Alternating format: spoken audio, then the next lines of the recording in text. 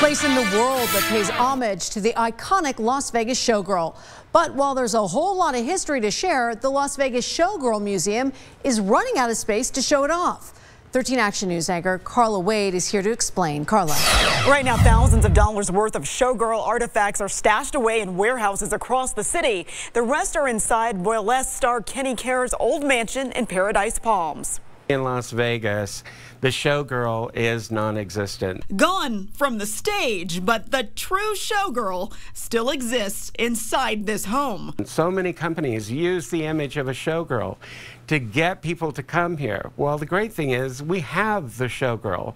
We have that image alive and breathing. But while every room, every floor, and every corner is a testament to the glamorous and gaudy glory days of Las Vegas entertainment, it's not open to the public.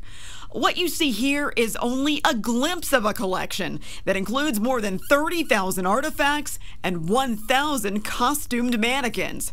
For more than 2 years, Grant Filippo's Las Vegas Showgirl Museum has been waiting for city approval to move to what's known as the Reed Whipple building. The Reed Whipple is a perfect building for us, not only because it's been around for a long time, but the fact that it is on Las Vegas Boulevard. If this museum were open to the public, people could come in here and find out all kinds of little-known facts about showgirls and their place in Las Vegas history. For example, this is called a backpack. This one's pretty light, but some of these can weigh over 60 pounds. Education and history and culture that shows people a different side to Las Vegas than what they're normally used to seeing.